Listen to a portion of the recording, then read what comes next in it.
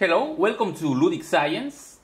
Today I'm going to make a little experiment using a Peltier cell. This is a thermoelectric device. If you don't know these cells well, they work in the following way. You apply a current to the terminals of the cells, and one side gets hot and the other gets cold. That is, you convert the electric energy into thermal energy. And they also work in reverse. That is, if you make a temperature difference, you apply heat to one side and the other is cold, then at the terminals you will obtain electric energy. You will get a current at the terminals. These cells are commonly used in small refrigerators, portable refrigerators, and also to cool electronic circuits.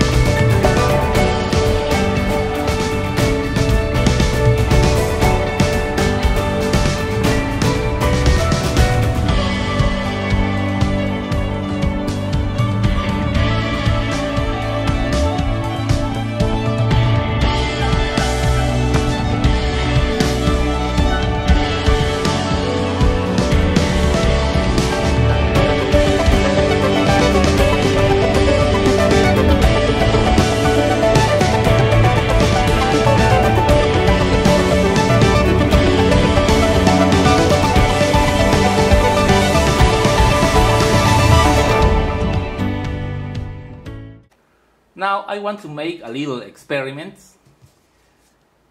which consists in the following.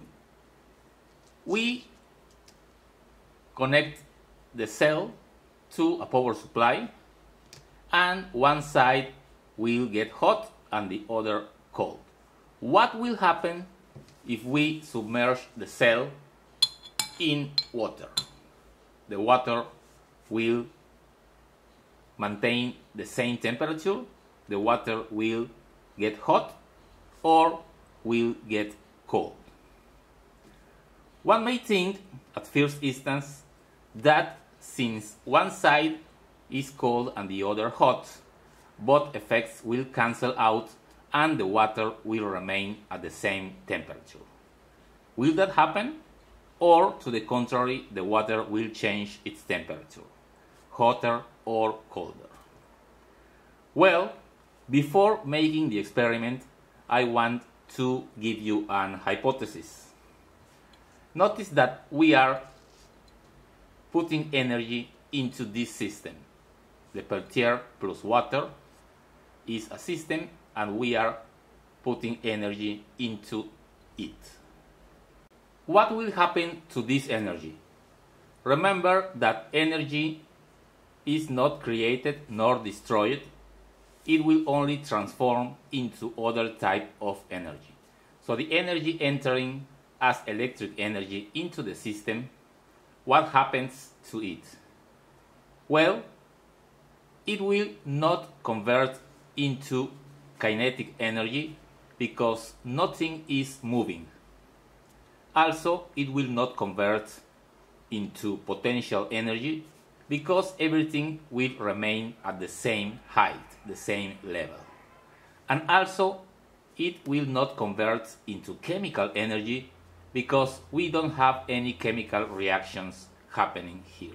So the only option is that the electric energy will convert into heat, into caloric energy. So the hypothesis is that the temperature of the water will rise. So let's make the experiment and check it out. Okay, I have the Peltier cell in the beaker with water and connected to the power supply, and I will check the temperature. The water is at 30 degrees Celsius.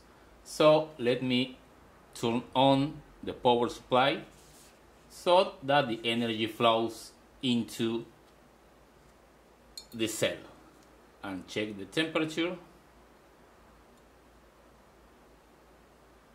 We are at 30 degrees. Remember that water has a very large heat capacity. That means that it can take a lot of energy before the temperature starts to rise. That is why water is used as a refrigerant, of course. But we are now at 31 degrees. Let me increase the voltage in the Peltier cell.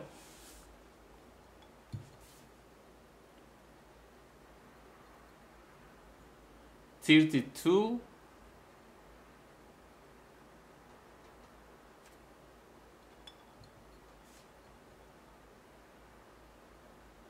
33 degrees Celsius.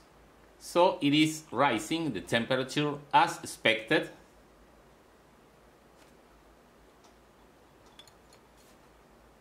We need to move because we need to homogenize the temperature of the water. As you can see, we are now at 34 degrees Celsius. So we now have 4 degrees above the initial temperature, 35 degrees.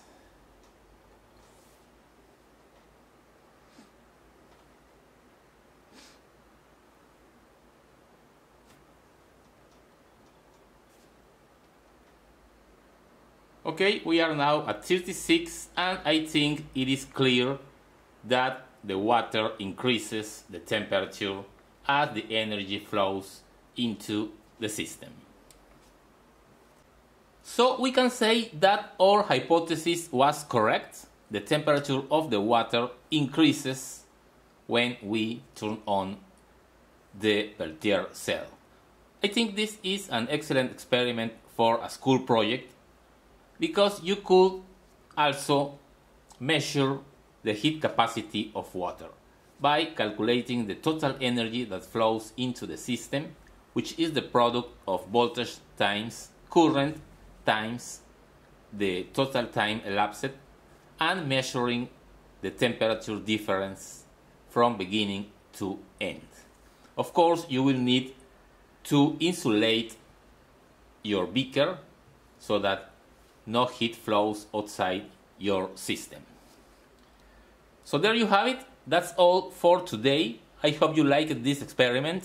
If that is the case, please visit my Patreon page. Thanks for coming to my channel, and see you in the next video.